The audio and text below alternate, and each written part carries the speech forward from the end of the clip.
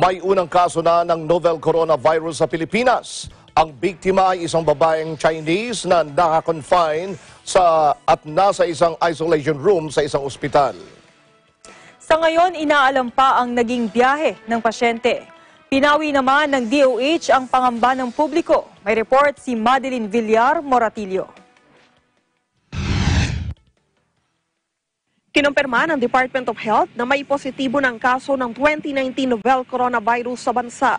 Ito ayon kay DOH Secretary Francisco Duque III ay ang isang 38 anyos na babaeng Chinese national na dumating sa bansa mula China via Hong Kong noong Enero 21. Na-admit ito sa isang government hospital noong Enero 25 matapos na makaranas ng kaunting ubo. Nakumpirma na positibo ito sa 2019 nCoV matapos matanggap ng DOH ang resulta ng pagsusuri mula sa Victorian Infectious Diseases Laboratory sa Australia. Paglilinaw ni Duque, ang pasyente ay asymptomatic. Ibig sabihin, wala itong lagnat at iba pang sign at nakumpirma lang matapos ang mga ginawang pagsusuri sa kanya. Sa ngayon, patuloy pa rin umano itong naka-isolate sa isang ospital sa Maynila. I assure that the public that the DOH is on top of this evolving situation.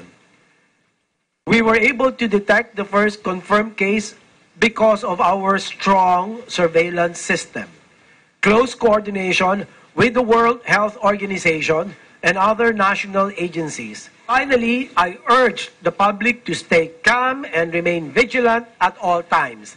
Let us continue to practice good personal hygiene and indeed adopt healthy lifestyles. Kaugnay nito, inaalam na rin ng DOH ang detalye na naging biyahe ng nasabing pasyente. We requested for the flight details, kung ano yung mga flight carriers na sinakyan ng pasyente at saan pumunta, tinitignan natin yun. That is after we have gathered the information from the patient as to what were the flights they took. Aside from that, we also coordinated with the CHD Region 7, and we are looking at the places where they'd been to in Cebu and in Dumaguete. Once we have seen or we have the list of these places, then we do the contact tracing. For the plane, we do the rules of 4. That means we need to identify passengers, 4 passengers front, 4 passengers at the back, and 4 passengers on both sides. Then we contact these passengers and advise them accordingly.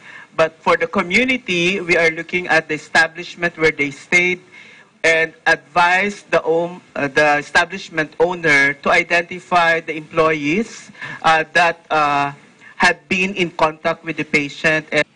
Sa ngayon ay nasa 29 na ang naidalang person under investigation ng DOH dahil sa 2019 nCoV.